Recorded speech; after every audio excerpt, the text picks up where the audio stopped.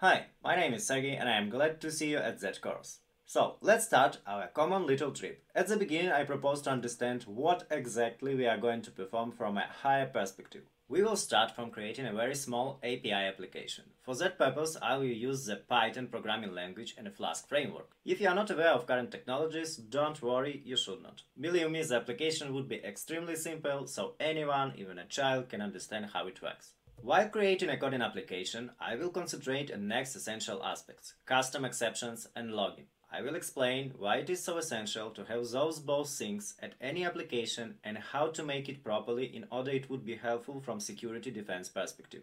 The principles which I will show you are extremely simple and can be easily propagated at any existing web application. You will see the real power of properly done exceptions and logging at your own eyes when we will make real hackers attack simulations at our application after deploying it at AWS Cloud. Generally speaking, deploying it is second essential part of our learning. Together we will deploy our test API application at AWS using Terraform. And again, if you have never used current technology, don't worry. I will show you step by step how to run a code in Terraform scripts. Here is a small architecture scheme that will help us in realization of that goal. At first we will prepare the AWS network. After that we will configure root 53 and SSL certificate for our application. Then we will deploy AWS application load balancer with WAF application firewall. And finally, at the last step, we will deploy our application at EC2 using auto-scaling group. Current pattern of deployment can be easily used by you at production, as it is rather cost-effective and almost a high available solution.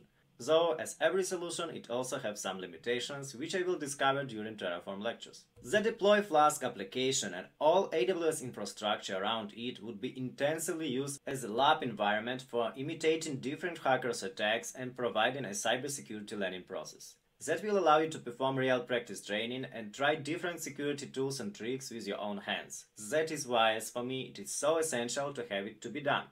In the third section, we will speak about AWS WAF, Web Application Firewall. I will show you some examples of real attacks that were blocked by WAF taken from my commercial experience, in order you could feel the real power of WAF as a security defense tool. We will discuss in details what resource can be attached at WAF, like ALB, API Gateway or CloudFront, how properly to configure it, why correct configuration of AWS WAF is so time-consuming process, how to set up AWS WAF managed rules and custom blocking policies, how to analyze WAF and application load balancer logs using Asina, and why WAF is not a silver bullet that can protect web application against all possible threats. At fourth section, we will discuss deeply AWS CloudWatch service, especially how to use our application logs as security detector, how to build custom CloudWatch filters, how to raise alerts in case web application is under the hacker's attack, how you can be aware of attack even before WAF will detect it or when WAF could not deal with the problem.